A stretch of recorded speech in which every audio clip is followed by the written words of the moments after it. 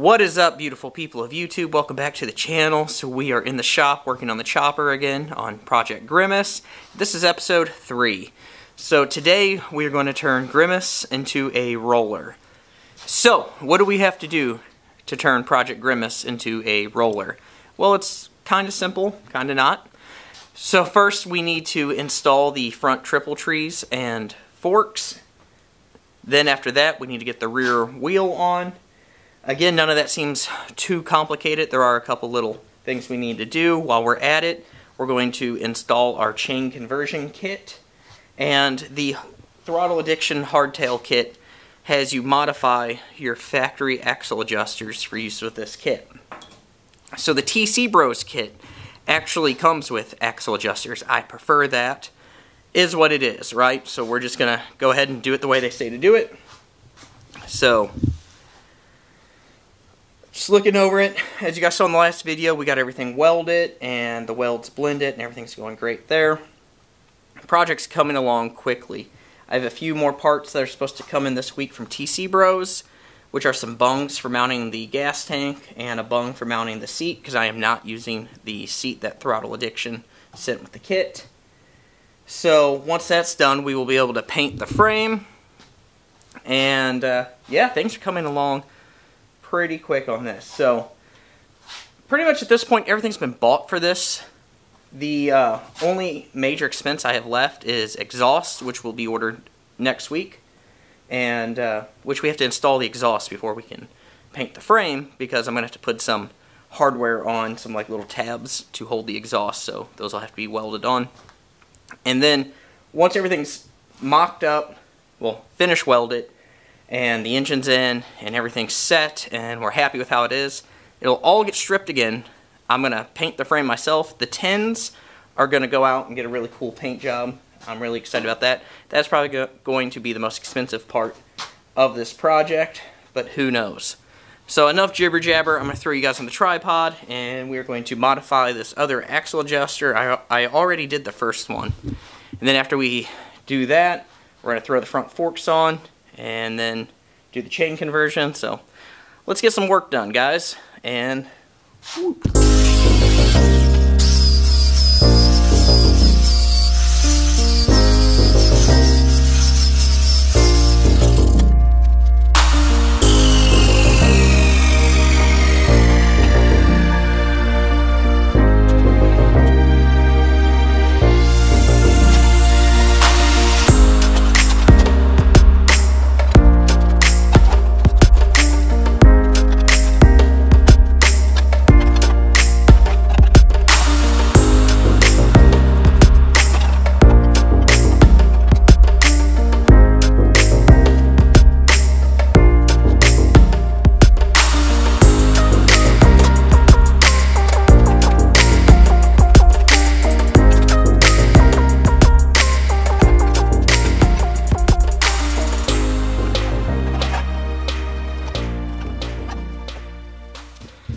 Alrighty, so I got that on off camera. That is kind of a two-person job.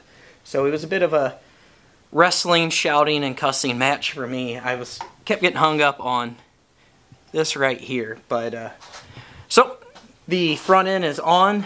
We will do the handlebars after we get the rear wheel on. But the fender, don't worry about that. That's going to be going away. And so just don't focus too much on what's on there right now, because I took the other bike apart like as efficient as possible, so I left a lot of stuff together. So don't focus on that. So now I am going to throw the wheel up on my table here, and we're going to throw that rear sprocket on and get that wheel onto this frame. So let's get back at it. So now we need to take off this sprocket here, the old sprocket, so we can put on the new sprocket. If you're like me and have air tools, it's a lot easier. So let's go ahead and zap that off.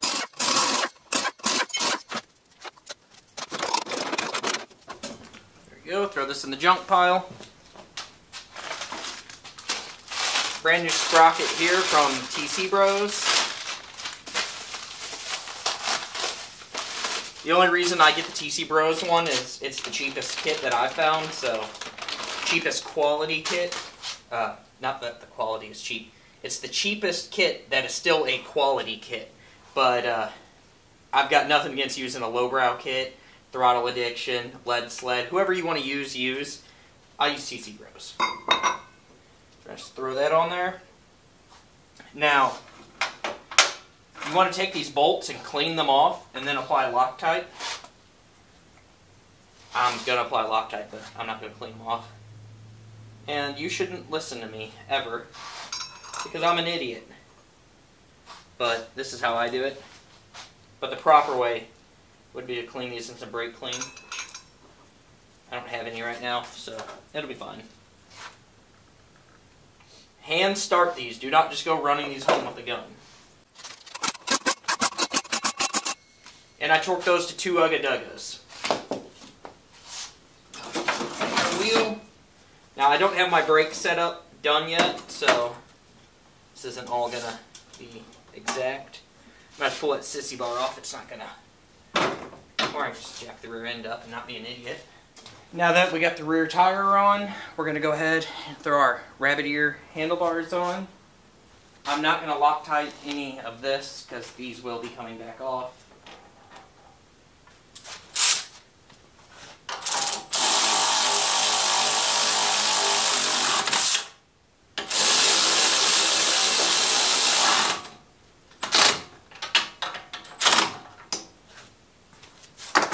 Alrighty, now that those bars are on, I'm gonna throw the fender and seat and all that back on, and we're gonna get an idea of what this thing's gonna really look like. And then now, once I roll it off the lift, I'll be able to find out if I need to move the gas tank forward or backwards, or if it's good where it's at. So I'm gonna go ahead and start throwing this thing loosely back together. So forget the front fender, that's not gonna be there. Look here back, because I still may extend those front forks anywhere from 6 to 10 inches. I don't know yet, but you're starting to get an idea of what the bike is going to look like. The fender isn't set where it's supposed to be yet because the jack is in the way, but these are going to be the handlebars and the gas tank and the seat. I'm really digging the way this is coming together. So overall, I'm super thrilled with everything. Like I said, everything's loosely put together, or with the fender, it's just sitting there. Like I can't install the fender yet until I solve my brake issue. Once I figure out what I'm going to do for a rear brake, then I can go and set my fender, because my rear wheel will be set in its orientation side to side. So overall, everything's coming along great. I'm really excited. But I guess that's going to kind of wrap this video up, guys. Again, I love each and every one of you. Thanks for watching. Please give this video a big thumbs up. Subscribe if you're not already subscribed. Bang that notification bell so you can keep up with this project and any other projects we have.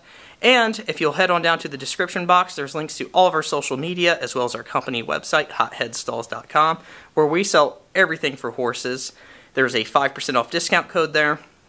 And there's also a mailing address if you want to send me some stickers or any motorcycle parts or anything. Have at it. Again, I love you all. I will catch you in the next one. I'm out of here.